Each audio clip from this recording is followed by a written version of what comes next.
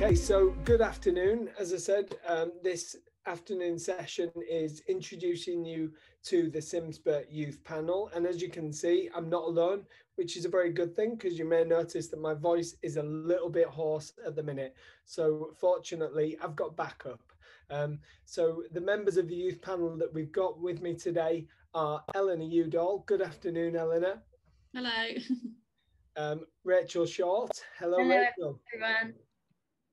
And chair of the youth panel, Malcolm McPhail. Hello, Malcolm. Hey, guys.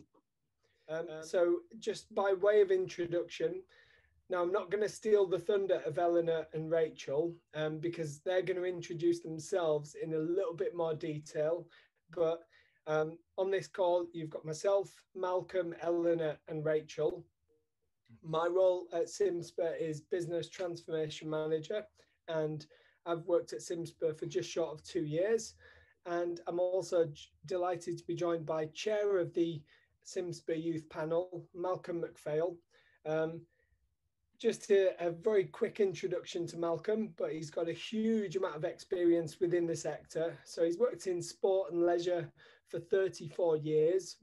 During the last 20 years, he's operated at a senior exec and board level at Next Generation, David Lloyd Health and Life Leisure, but he's also an ex-Scottish international hurdler and British counties champion as well. So a huge background there, and delighted to have you with us today, Malcolm.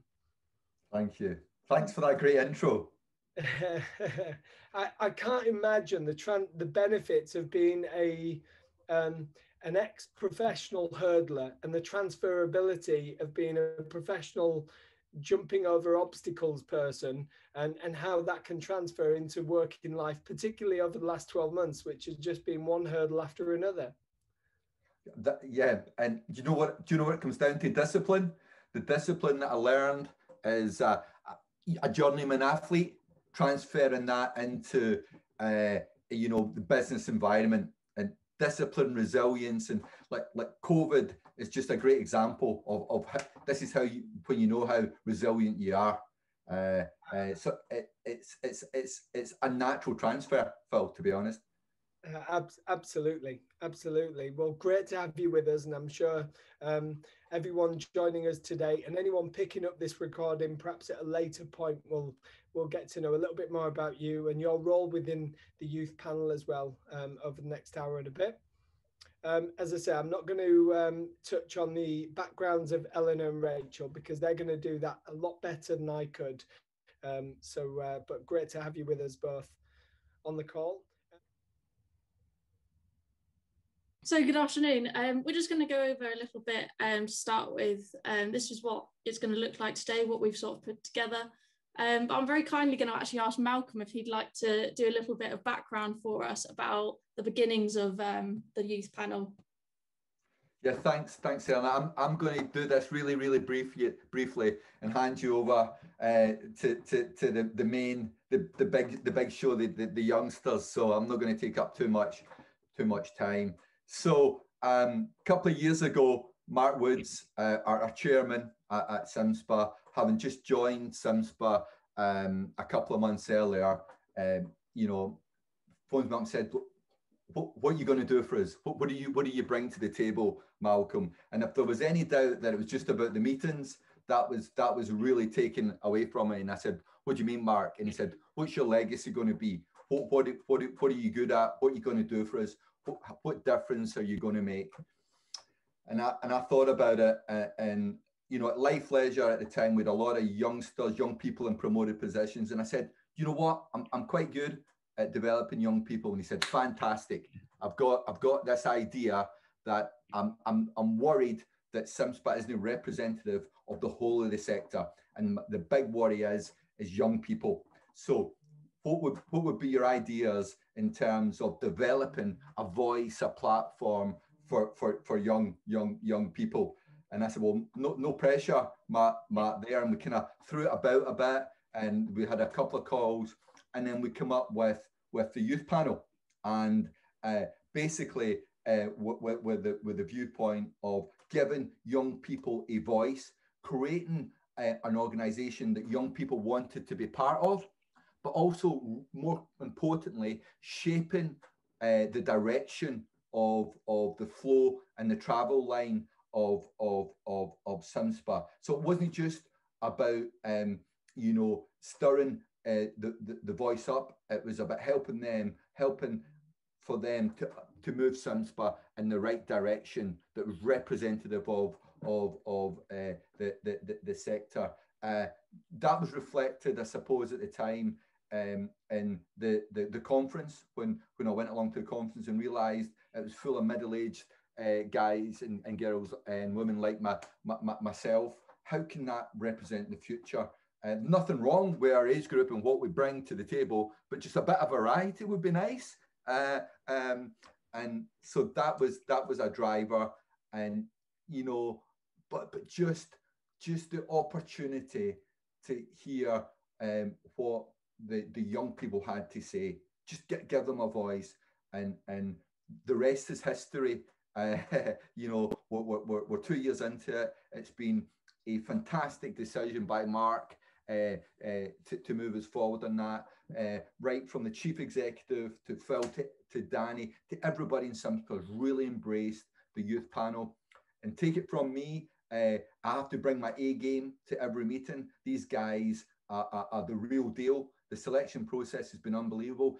So if you would like to become a CIMSPA Youth Panel member in the future, you know, have that in mind today, and please contact Eleanor and Rachel and ask them how do we become like you guys, because I'm forever thinking, you know, that of the future. But I'm really excited because I know I see these guys on a regular basis every couple of months. I know what they have to offer. I'm really excited for the next hour. So I'm going to shut up now and get you and let these guys tell you and show you, and you get a feel for what the CIMSPA Youth Panel actually is. Thanks, Malcolm. What an introduction. Well, first of all, I think the best part then to step right into is going over what was the purpose of this panel and what we've actually gone on to define it as. So in terms of what the ages of the youth panel are, it's 16 to 25-year-olds. And I think at the moment we're mainly about 18 to 24. But we advise the board and we advocate for all the youth perspectives on whatever the direction that CIMSPA are currently discussing. And we've gone into looking at our own terms of reference, our own board pledges, and seeing how we can influence on what these deliveries and strategies look like. So what's written down in front of you is essentially our mission in getting this panel together. But first of all, we're also then just going to introduce ourselves, because I think that's probably the best place to start. So my name's Eleanor. I currently work for England Netball as the East Midlands Regional Coordinator, which looks at things such as organising coaching courses within the region, club development, and liaising with our regional board, and general sort of communications throughout the region.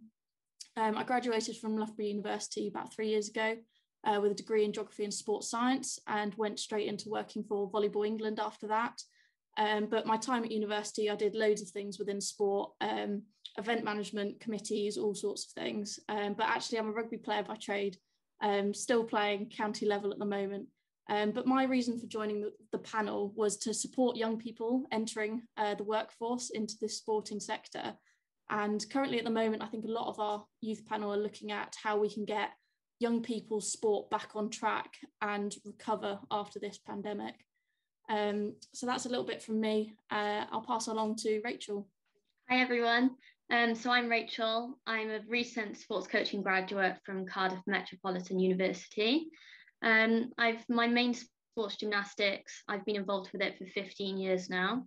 I was a gymnast myself, but for the last 8 years, I've really found my passion within coaching. Then recently at university, I'd say over the past 4 years, I really found a passion with disability coaching as well. Definitely in multi-sports. I'm still a part of mainstream, but I do have a big passion for disability. The main reason I joined the panel was just to use my voice on behalf of the younger sporting generation. Especially being a young coach, we have that level with children that maybe older coaches don't have, because we're more approachable. So I knew this panel was a great opportunity to engage and motivate more participation in sport and physical activity. So we're also going to let you know who else is on the panel with us. So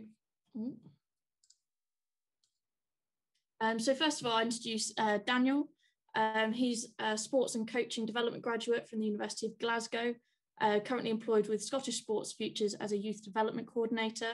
We've also included a little bit from each of them about why they wanted to join the panel that you can read on the screen currently.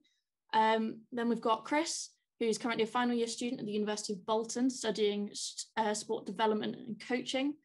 I think a lot of us all joined the panel pretty recently. There's a few of us that have been here a couple of years,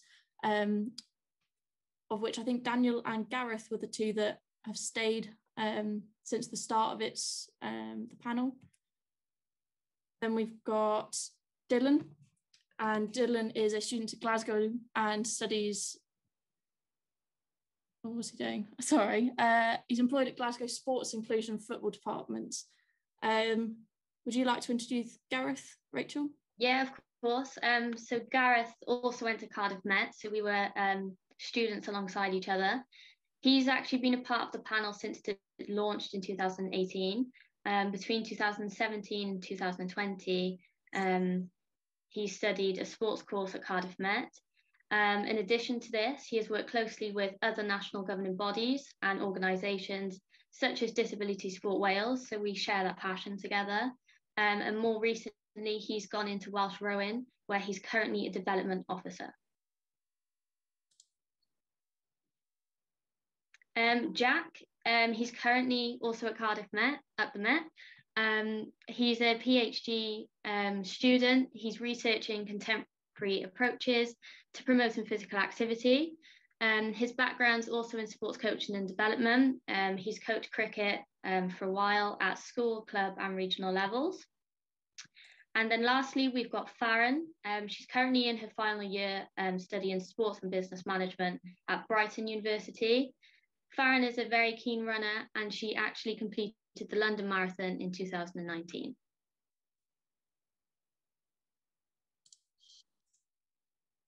So we're just going to go over some recent work that the panel has done and some achievements that we've done since we've joined the panel this year. So I'm going to start off with our most recent achievement and what we've been working on. So as the panel, we decided that we'd kind of jump in with the student membership bulletin each month. We thought this was a really key factor and a way to influence the younger sporting generation on what's going on at the moment, how we're here to help, and what we can do as the panel. So last month, we actually launched a mental health bulletin for the student membership. As the panel, we just decided together this is a major issue at the moment that needs to be recognised by all organisations, especially during the pandemic. So we did it to show support and signpost resources available. If a student's struggling, we basically use the resources student focus, so what their universities can offer just in case they're not too sure. And then we also did it just to let students know that they're not alone. Yeah, also recently on to looking at the recent Sport England strategy that was launched a couple of months ago. So we had a good discussion about the changes that have happened since the previous strategy. And we've also since gone on to looking at how that compares with the other home nations, so Wales, Scotland, Northern Ireland. And we've sort of started putting together how those compare and contrast and what that sporting landscape has changed in recent years. And what we aim to do with this information is to then provide it to those student members as part of future bulletins, as well as aid us in supporting discussions that we have with the National Youth Sports Forum.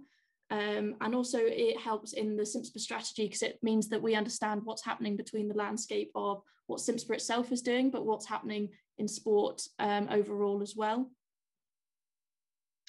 So another thing that we've been doing, we've had a lot of guest speakers come onto the panel, mainly for information and guidance, but also to understand the information we're given. We've had meetings with the comms team, the audit and property committee, mainly just to understand like the land and the scope of CIMSPA a bit more in detail. Just an example, Malcolm, our chair, he came in and did a session on personal branding. So to us, that was understanding our own personal development. And we really think this is a key factor for the younger sporting generation to know as well. So personal branding in a nutshell is just a phrase of what you do and what you stand for. So we're really going to try and push with that in the next meetings and our next achievements. Also, what we're really gone on to doing is some more governance side of things, which is looking at the board pledge. So the board within CIMSPA have a pledge that they all agree to, but some of that we figured didn't really sit as well with us, being the group that we were. So I'll show you what we've adapted it to. So this is what we've adapted the board pledge to be. So the way that we sort of challenged and changed this was that one particular thing we added was that part of our pledge was to challenge what the board did, to make sure that we're not just agreeing with them, but we're making sure that we can test that they're doing things for the right reasons and truly meet the vision and mission of what we're looking to do. We've also added some pieces in, such as agreeing to how we engage with each other and our attitudes, putting more emphasis on our CPD, because that's so valuable, especially between all the range of people that we have on the panel. And we put that into a schedule as well. We decided to focus it on quarterly, so that way it fit with all the other sort of timelines that happen within what we do. And in line that as well, we changed our OKRs, which are the sort of tangible results that we want to see, which also got adapted in previous years. And another big one that I think I put forward was about empowering each other and sharing ideas. So a big thing we've had that goes on top of the CPD is sharing what things we know about are going on within our own little worlds that we can bring together and share with each other. So it's quite a big piece, this, that took a lot of adapting, but I think we've come up with something quite good there.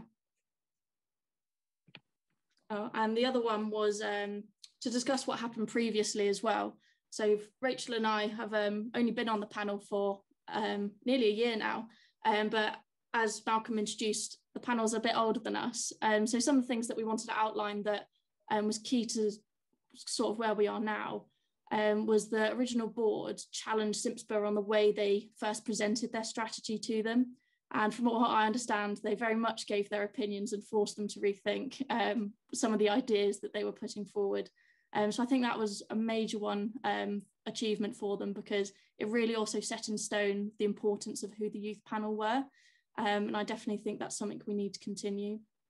On top of that, they developed our terms of reference and code of conduct that we agree to. And then particularly for me and Rachel, it was the recruitment strategy that recruited us into the roles, which I think is definitely a springboard to where we think we can go. And I think these things can only be adapted and improved on as we go forwards. So we're now just going to speak about some challenges that we're facing at the moment on the youth panel. So obviously when we applied for the panel, our first few meetings, I think it was just after the first lockdown arose.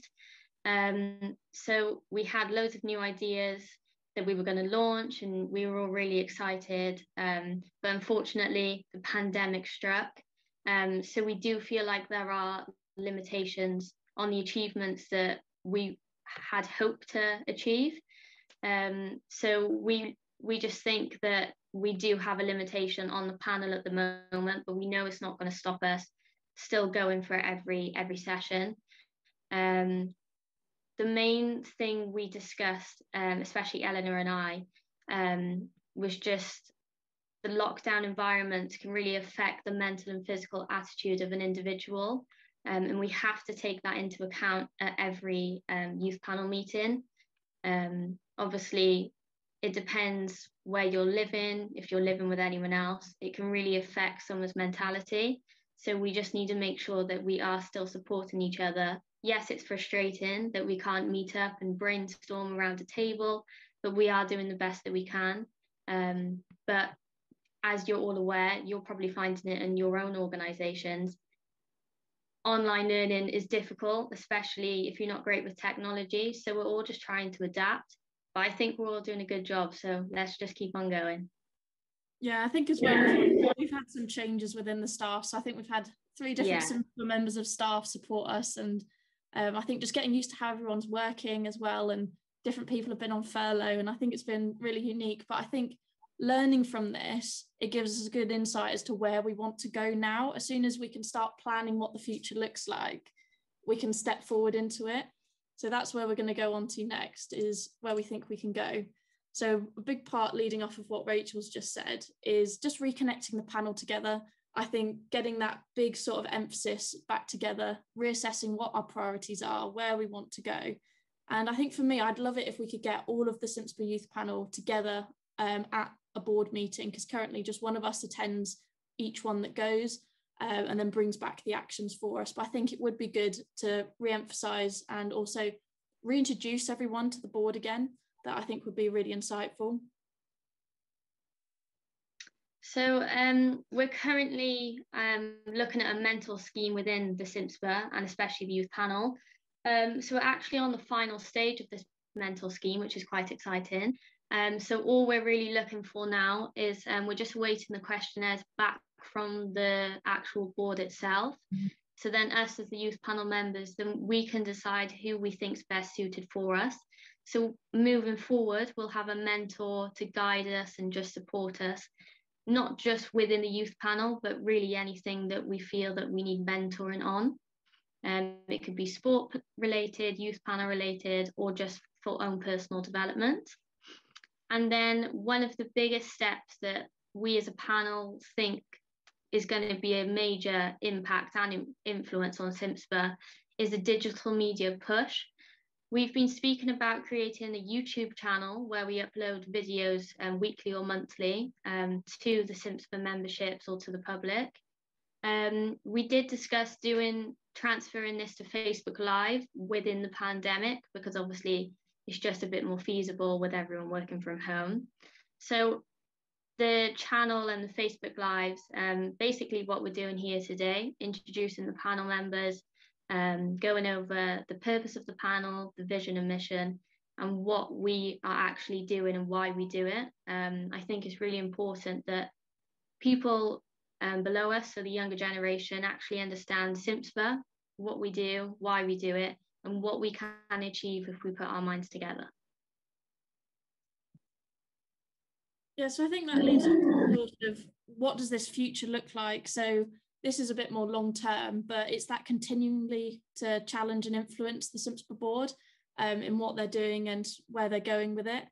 The provision and representation of the youth perspective, because the way things change so quickly at the moment as well, especially this digital side of things, which I think the pandemic has really pushed people to have a refocus on, has been really key. And then just giving young people the awareness of CIMSPA, what it does, the effects, the employability and the confidence within the sector, because one thing in sport particularly is there is no set pathway through this sector. You can go so many different directions with it that I think giving people the awareness of what those different paths could look like, but I think it's also giving employers the confidence to understand the value that young people have and what they bring to the sector, even if that pathway isn't a straightforward one. I'd also just like to add one more thing. Eleanor and I, both females in the sport, we also just believe enough's enough, especially with the barriers in sport in today's society. We think age and gender, especially in sport jobs at the moment, is a big topic to speak about, and also universal proportion. We just think CIMSPA, and especially us as the youth panel, we have a major influence on these risks. So I just think we need to understand that everyone requires a different lens. So if that's a group that's underestimated, such as women or disabled, we need to make sure that these risks are considered, and that one of these groups aren't just put to the side because of the stereotypical group. So we just need to make sure that we have a voice now. So we need to use that to make sure that these risks aren't decreasing the chance of people with a disability or because of a certain gender that they can't participate in a certain sport. Eleanor, is it okay if I give a couple of examples of the theoretical continuing to challenge and influence CIMSPA Board? Is it all right if I give a couple of examples to the I'm just going to say the viewers, the attendees, what that actually looks like in real life? So for the first cohort, and about the second meeting, we were in a standoff. So I'm also senior independent director for the main board, and we got in a standoff where the first group in the youth panel said, well, unless we get our representative voice on the main board, not really much use, is it really? We're just listening to you, Malcolm, and then you taking it back. How do we know that you're representing as well? And I went, good point. And I said, right, I'm going to go back to the main board and say, look, we want a representation on the main board from the youth panel, which I was thinking, don't know how well this is going to go down. So I speak to the chairman and I deliver it in a manner, actually, this is not going to go away, and you can go back and tell them if it's a negative answer. And he said, no, love it, love it. So from that day onwards, there's been a youth panel member actually at the main board. So that's example one. Example two for this cohort is the digital platform. And they've clearly said to me that CIMSPA aren't moving fast enough. We need to get a grip on this. And this isn't going to go away. This is something that we've chose to take forward, and we really think it's important for our generation. It's not going to go away, Malcolm. What are you doing about it? And I heard that. So that's just two examples of what that voice is in reality and how challenging. And probably the best example is the fact both the groups have looked at the existing CIMSPA strategy, and if I can say it in nice terms, I would say, let's stripped it back. It's probably a wee bit stronger than that. And to CIMSPA's fair reflection, the head of operations, Spencer, came to the first meeting and said, actually too good, and rewrote aspects of the strategy based on the youth panel's input. So that's three great examples of what that voice actually sounds like and what it does and what it achieves. Sorry, just back to you guys. That's okay. Yeah, that was the end of the bits from us. So we're happy to start taking any questions, unless you wanted to add anything else, Malcolm. No. Well, a huge thanks. One thing for me was just what shone through that entire presentation, and I know we've gone through it quite quickly, and we could probably spend a lot longer really drilling into a lot of the great work you've done and a lot of the great objectives that you will do in the future. Is just the passion that really comes across, you know, connected to the purpose that you've got. As a panel, you've only been established a couple of years, but you've already shook things up quite a lot, and I'm sure you'll continue to do that in the future. And that's really part of what it is you're designed to do, to really bring that youth perspective. But the passion was just absolutely shining through. So a huge thanks for that. I mean, one of the things as a father of two girls as well, who are very active themselves, I'm very conscious of the inequalities that we have within sport and physical activity. So that, for me, on a personal level, I really connect with that, and that really excites me about, you know, what it is that you can achieve within the sector. I think so. It's just a big thanks from me. I know we've got one question that's just come through, but just one question back at you, Eleanor and Rachel.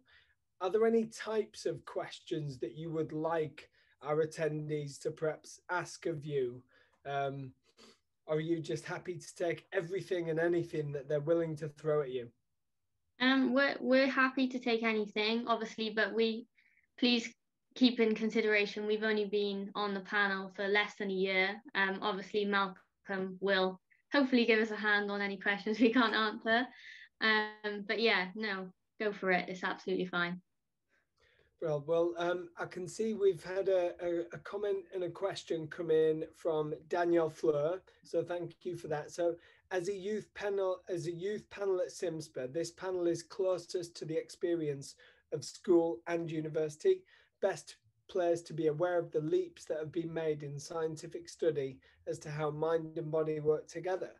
The youth panel would be best placed to evaluate the current school curriculum as to its efficacy in teaching the future generation how to maintain its physical and mental well-being. It is always education, education, education. So what is the panel's involvement, or CIMSPA, the organisation, doing to engage with governments to take a more holistic roadmap approach to health for the nation? Yeah. So exercise, diet, lifestyle, and how it will impact the ability to have a happy, full and productive life. So with full inclusivity, does CIMSPA Youth Panel engage with government to improve the government's approach to health, as this is key to the nation's future health? Wow, that was testing my voice, that question, but thank you for posing that. What I'll do is I'll buy the guys some time to think about it, and I'll, listen, it's a fantastic 10 questions in there. So what my role is part of that kind of mentoring, coaching, something that the guys get back out of it is I'm working on a program with them to be less involved on outcomes, more involved on the process, more involved in the holistic approach and the organic approach to everything that we try and achieve. And indeed, the OKR strategy that's adopted by CIMSPA and the youth panel is agile methodology, which agile methodology focuses on the process and focuses less on the output, with a view that if you actually get to a process that you enjoy, you're going to be happy, fitter, mentally more capable, and actually, do you know what? You're going to have joy in your life. No happiness, joy, something that is going to be sustainable for the rest of your life. Things make you happy, joy is inbuilt with you. And that's all about going through the process. So we work every single meeting. I talk to them about the process. So to answer the question, we're very much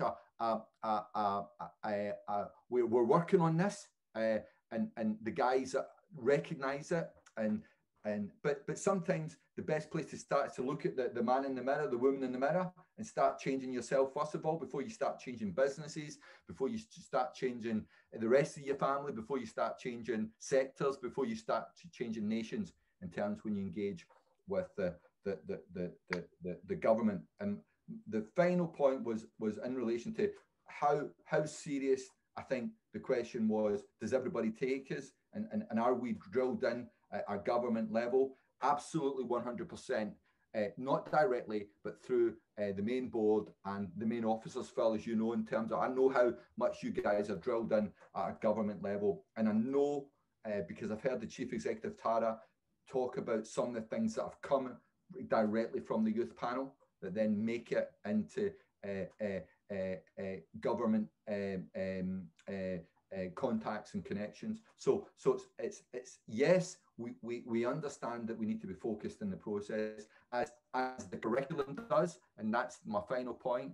That if we would be a lot more further forward in terms of a nation if we actually just focused on the process, focused on the learner as an individual rather than outcomes. That's just my point of view. That's not CIMSPA's point of view. That's my point of view. But I think the individual who asked the question, I think she's with me on that. I know she wouldn't ask the question. So it's a yes and yes, but it's a work in progress. And hopefully I've given enough time to Eleanor and Rachel to really answer the question. I think it would be great to bring something back to the panel about discussing what it looks like in schools. I personally can't comment much about schools because I grew up abroad, so I wouldn't be much help other than university sport. But I think it would be definitely an interesting topic to discuss. I think also that would be an important discussion to have with teachers because they're the ones on the ground delivering this. So they're probably more in a position to look at that and be more proactive and actually constructively look at how to change it. We could definitely give the youth perspective on it, because I think Malcolm's definitely right that we need to start looking holistically, because it definitely isn't all about sport. It's more about keeping people just active, especially I think this lockdown has showed. Like, look how successful Joe Wicks has been, getting into people's living rooms 9 o'clock in the morning, putting on all sorts of costumes and just having fun with parents and their kids. I think it's making sure that element of fun and enjoyment is there from the get-go, because it keeps people lifelongly involved in sport. I think as well, as the panel, we could definitely reach out to like organisations such as the local councils. I used to work for a company called 560. So we used to go into schools, do an hour of coaching or physical activity a day, 5 days a week. And it really encourages kids to try sports that they're maybe too scared to try in school because of the stereotypical girls can't play football or boys can't do gymnastics. We would try and break down those barriers and say, just give it a go. Like, we're not in school time, we're here, we were an outside source. And it really just made kids smile. They would try something new. And I definitely think that as the panel, we could raise that to the board, and then we could get that connection with the local 560 teams. So yeah, I definitely think we'll go back to the panel with that. So thank you. Thank you. And I think Danielle has put another comment to here that she's really pleased it's process and not just outcomes or achievements. So no, thank you for that. And I think you touched on a really important point, is that I'm sure we can all relate with the experience of sport being a sort of a mandatory thing at school. And, you know, the way in which sport and physical activity is put across has such a fundamental impact on our relationship with physical activity or sport for life. You know, it really does set the scene beyond that. So getting it right is critical for people to have a joyful relationship with sport and physical activity. You know, it's absolutely fundamental, and it's a really important point. Mark Samuels on the chat has commented saying, "Hi team, enjoyed the presentation. Moving forward, what are some of the key areas that as a panel you want to explore and impact upon in the future?" I think, just to jump in first, I think short terms especially is looking at the recovery of sport, especially with this pandemic, because I think the way it's impacted on young people isn't just it's taken away their Friday, Saturday, Sundays playing sport with their friends.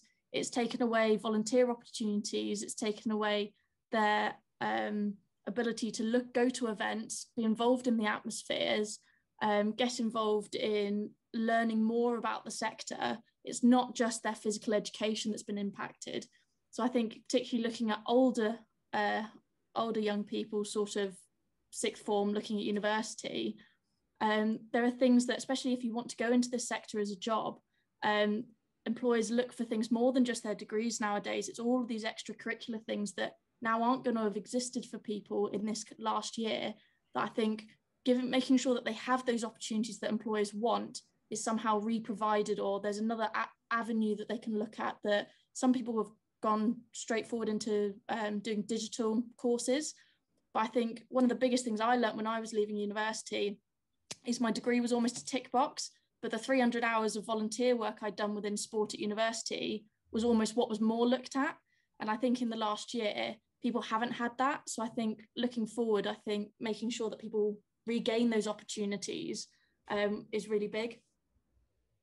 I think as well, just what Eleanor went off, in the previous youth panel meeting, we spoke about, obviously, we've been online learning now for over a year just. So we spoke about the anxieties that children and adults will have returning back into workplace and going back to sport. Especially, I know some of the gymnasts I coach, they're scared that they would have forgotten how to do a certain skill, or they just won't mentally be able to prepare themselves for competitions again. So the area that we want to improve, especially, we're really looking at mental health again. I know I've already mentioned it, but we just need to drill it down to organisations that this is a major factor in sport and physical activity at the moment. Yeah, I definitely agree with that. I've managed to be part of a mental health first aid course as part of the work I do at netball. And I sort of went into it sort of knowing bits and pieces, but it ended up being, I think it was 4 sessions over 2 weekends. And the amount that you realise you don't know is massive. And the resources that you then realise are available is so, like, the resources are there. So much of it's already there. It's making people aware of where they are and then how to implement them. And I think that would be really interesting to look at. Well, thank you for that. Another question from Shelley Austin. I saw on the chat earlier, actually, when Shelley introduced herself, she also mentioned that she's in the process of setting up a youth panel. So she's asking for your perspective on what communication channels would you advise that would be effective when recruiting for youth panel members. So Shelley is looking to create a youth panel for netball, but also would like to welcome a non-netball representative to give a really full, transparent view to around participation. What are your thoughts? I would definitely, especially today, I would definitely use the first point on social media. I would just get it out on literally every site you can think of: Facebook, Twitter, Instagram. I would just get it out there. People will start sharing it. You'll get loads of footfall on it. And you never know, people across the world could see it. You never know. But we also think that go into different local clubs near you. Doesn't just have to be netball. Go into the schools, maybe just create some flyers. Obviously, like you said, the youth panel, like, it's such a big influence. You want it to get across, and you want voices to be heard. So I would just signpost it absolutely everywhere if you have the resources available. Yeah, I think social media is key. I think if you can get in touch with partners, like getting in contact with clubs who can then pass it down to their teams, or to schools, get it to the PE teacher, pass it down that way, I think is the way that it then also travels by word of mouth. And it gets, because I think when someone tells you specifically in front of you, oh, you should apply for this, you're more likely to do it. And I think if you're specifically looking at netball, getting in contact with someone like your local development officer or the regional coordinator like I am, they're definitely able to signpost you in the right directions on that. Phil, can I just add a couple of points to that? Firstly, Shelley, listen, well done for recognising the fact that you need a youth panel. That's you at the start line. A lot of people don't get to the start line in terms of national governing bodies, etc. So that's fantastic.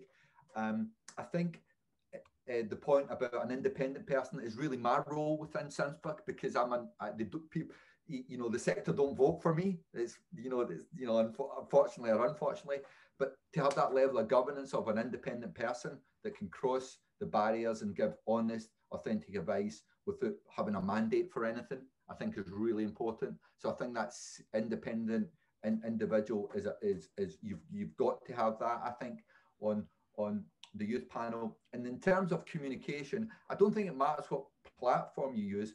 Just articulate it very, very simply and make it look like and sound like, because it is available and accessible for everybody to actually sit on that panel. Everybody has a quality that can bring to the table, and that's because they're young people.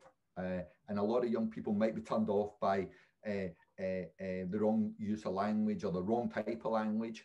Just communicate it really simply and say that this is available for everybody. I think that's one of the things that we did right at the start off in terms of the first communication that went out for the first panel.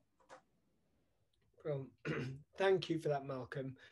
So Paul Younger has made a comment to say, Eleanor, Rachel, Malcolm, what a breath of fresh air hearing what you are doing. A quick question is, how do I make youngsters I'm engaged with aware of the youth section and how it may benefit them? So I'm assuming that perhaps he's works in education. So how can perhaps he raise the awareness of the youth panel to some of the students or people who he is connected with? I think, sorry, I'll take that again, and I'm going to put the guys up in front. Sorry, Eleanor. Eleanor knows I do this. I say, I just let you I'm go not going to through say them and anything. interrupt you Then later. I don't let anybody talk at the meetings. That's the last thing I'm going to say on this subject matter. Is invite one of us down, invite me down, invite Eleanor down, invite Rachel down, invite Liam, invite one of us down. We will come down and talk to your group, and we will be like this. We'll get them enthused, because we want these guys to be CIMSPA members of the future, and we want them.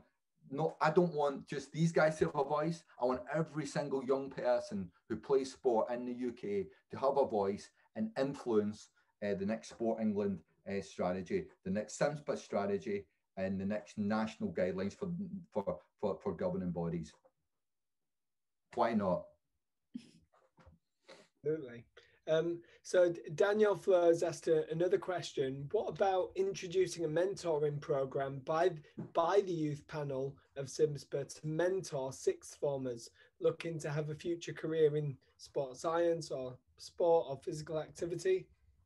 I think that's a fantastic idea. I'd love to bring that to the panel and have a further discussion about it, because I think that is a brilliant idea. And I think if that's something we really want to broaden, it would be, I mean, there's only probably about 6 of us, I think, 6 or 8 of us. So I think we might be too small to go around, but I think definitely starting to even pilot that first time and then see where that can go, I think would be a fantastic idea. So I definitely want to take that one away. Yeah, I agree with you, Eleanor. I think that would be a great influence. And I think, like, I know when I was in sixth form, I knew I wanted to go into sport, but it would have been nice just to have someone to give me a bit of guidance and support and show me the pathways of how to get there. So I love that idea. So thank you. That's I'm just jumping between the chat and the Q&A, so apologies if I've missed any of the comments. I will scan back up, but I can see we've had a question from Tony Broughton. Hi panel, what are your thoughts on the youth obesity in the country, and what are your ideas on addressing some of these issues within CIMSPA? Such a big question, really, because I think youth obesity is an ongoing one. It's not a recent thing. It's been going on for years, hasn't it? I think part of that will be looking at the Sport England strategy and making sure that CIMSPA's in line with that, and that part of what they're doing can help these fundamental issues. I think that is a massive one.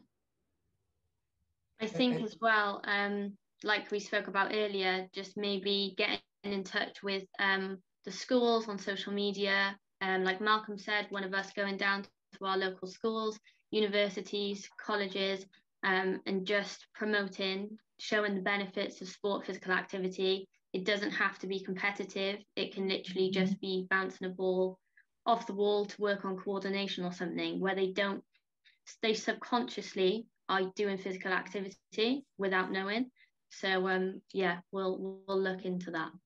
I think understanding as well for young people the diversity in sport and physical activity. It isn't just playing football, rugby, cricket. Those aren't your 3 options, which often are the ones that are given in schools. I know for boys anyway, that it's understanding that they can go rock climbing, they can do a yoga session in the garden, they can do all these other options. That I think one thing with lockdown is people have seen digitally all these different options, that I hope that in some ways that they found an avenue that they enjoy, because I think enjoying sport is the key way that you're going to keep people involved, and that social side particularly is one that keeps people coming back. And I think just making sure that they're aware of it, because I think so many people focus on just sport for sport's sake and doing drills and skills, that actually the game-based approach that I think is coming out at the moment, particularly from team sports, it's not about doing the same drill 100 times. It's putting into an applied space that they almost don't realize that they're learning skills while they're having fun. No, you're absolutely right. And I can see Sharon Palmer in the comments has just said amen, in agreement, I think, with what you just said. Yeah, and again, Tony Broughton, thanks for the response. Agree, fun is definitely a key.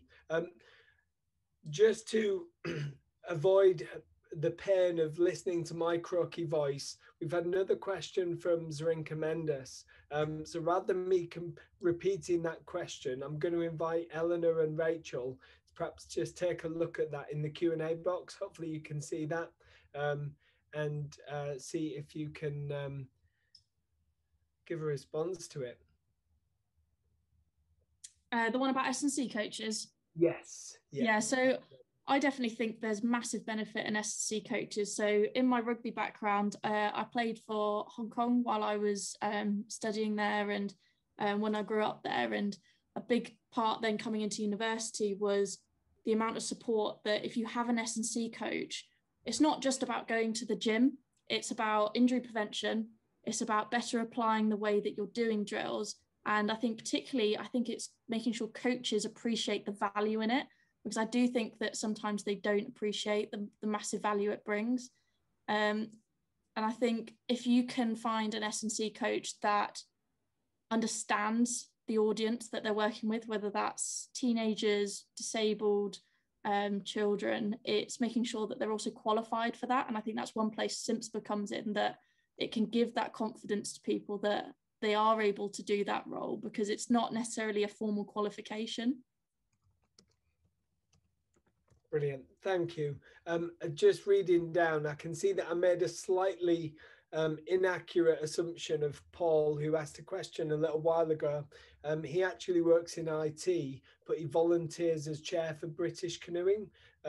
So I think he's going to take us up on the offer of inviting us to the meeting. So apologies on the inaccurate assumption, but thank you in the same token for the invite. We'll definitely take you up on that. Andrew Christopher has asked, how would the youth panel address socio-economic restraints? Wow, that's a big question. I can definitely appreciate that. I did a geography and sports science degree, and a big part of my geography side of my degree was looking at those socio-economic barriers, that sociological reference between geography and sports science, I think, is massively not always understood.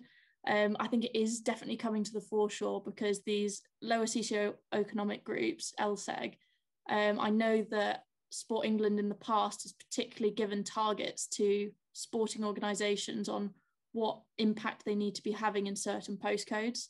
But I think there definitely needs to be a better way of doing it, because I think particularly in this pandemic, it's the digital poverty.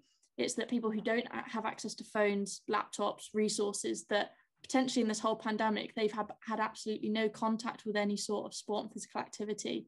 And I think if there's any way that we can try and resolve some of that, whether that's signposting to funding options, because councils have options, things like This Girl Can, they all have some sort of pots of funding, that it's not always, it's knowing where these resources are and how to best use them, because a lot of them already exist.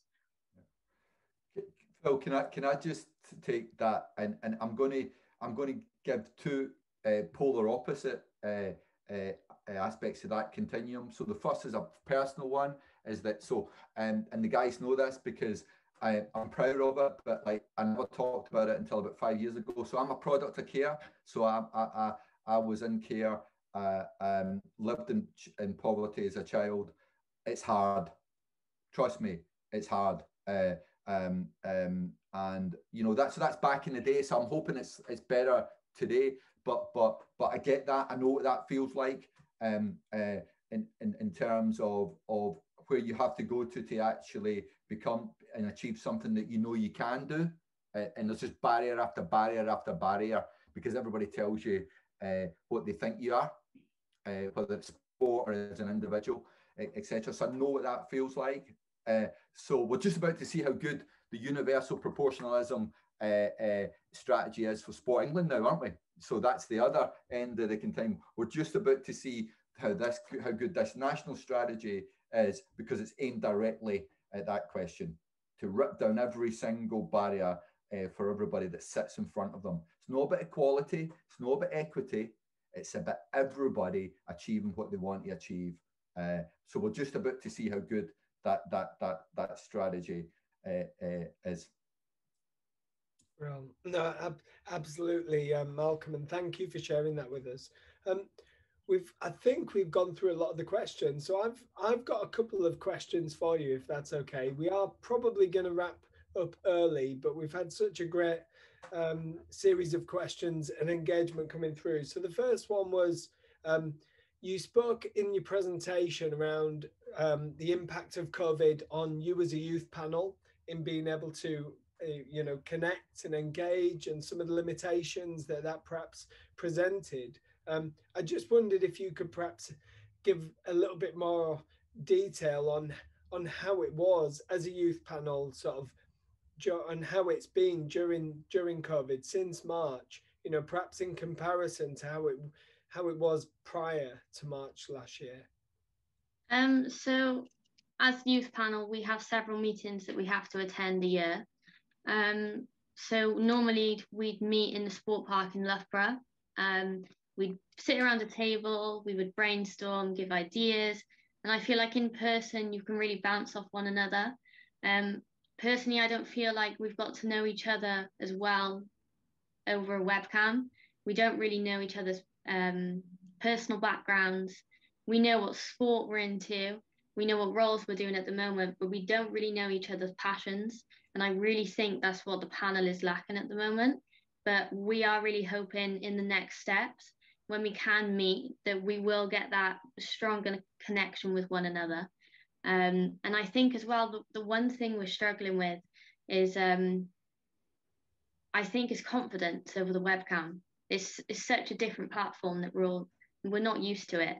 So I think some people are a bit scared or anxious to raise ideas because they just don't know how we're going to respond, because we don't know each other as well as we should do.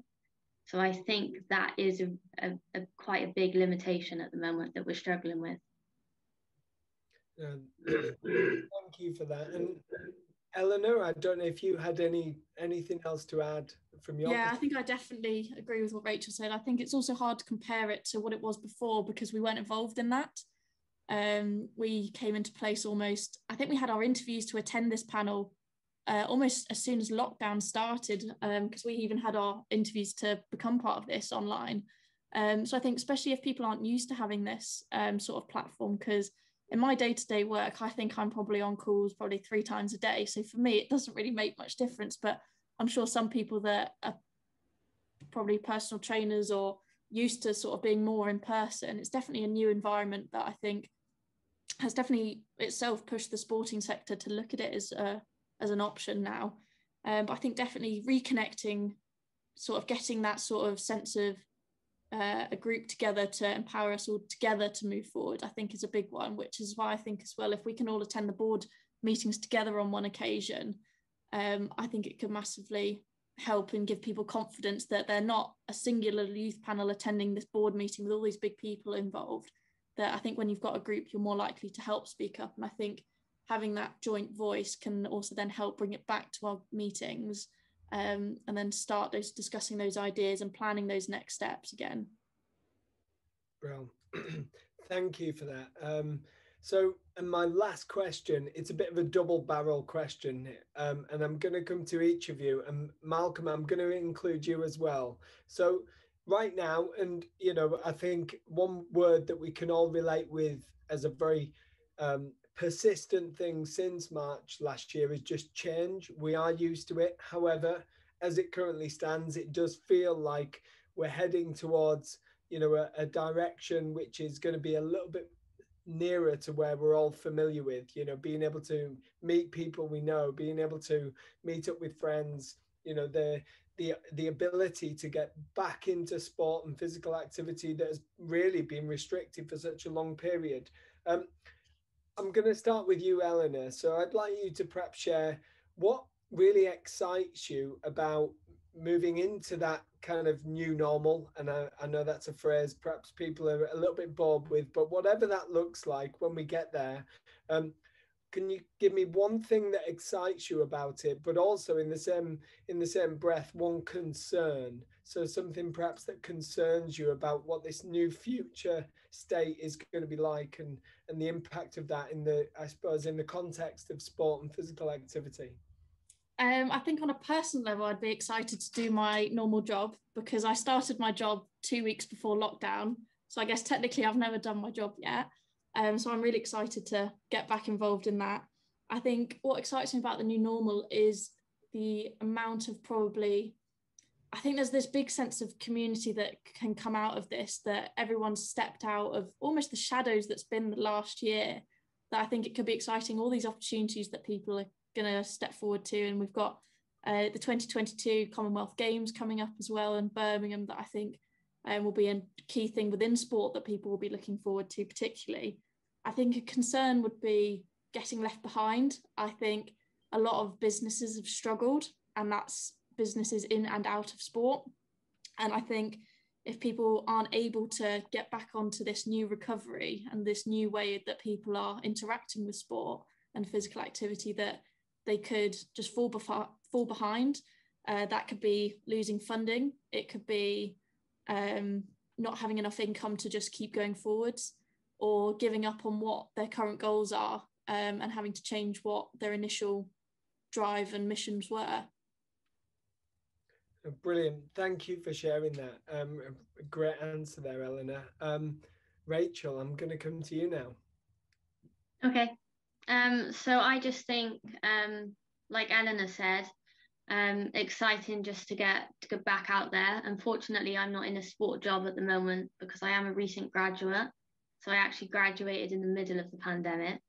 But I know when sport reopens, there will be opportunities to get back into that. So I'm excited for that. And a personal concern is going back into another lockdown personally. And I think everyone is worried about that. But like Eleanor said, the community around you, and I think we just need to all show support of one another. We've got through 3 lockdowns near enough. So we know we can do it. We just need to keep positive and keep marching on as a community. Thank you, Rachel. And Malcolm, I'm going to come to you last then. So one thing that excites you and one thing that concerns you. Yeah. So in terms of excitement, I think COVID's been, I think it's been useful for me in terms of I have new resolutions, I have a new outlook, I've had a lot of time to self-reflect. To such an extent, I've moved jobs during COVID, and I'm bursting to share that now. Like, I'm bursting to share the new me with everybody, and I'm sure there's a lot of people like that. I've realised, and I think I said it before, that life is a verb. It's not a noun. Life is what you do. It's not a thing, and I think I've just realised that. What I think I'll miss, and what I need to try and carry forward to that I've actually has been a really positive in terms of COVID, is that, and it actually links to the previous question. So as a chair, instead of not being in the room with the guys, having been external and virtual to them, I've worked really hard to listen and ask questions, because I see the guys, and you can see when people are contemplating and having difficult times because the camera's on them, and you see that, and I think that's made me really more empathetic, and I want to take that from lockdown into the new normal.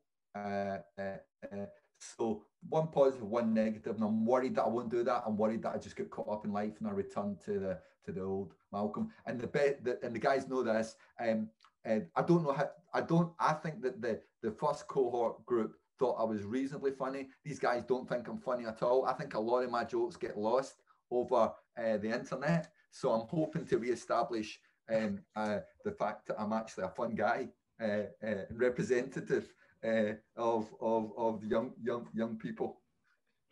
That's brilliant. Thank you so much. And that the comment you made around sort of empathy, I can really relate with that. And I think that is going to be something that we as a sector are going to need in even greater abundance to what we've had in the past, given the situation, and trying to re-engage with people. I think we're going to really need to focus on that and really enhance our ability to show it effectively. I would just like to say a huge thank you, first of all, to everyone who's joined us today and anyone that's checking this video out at a later point.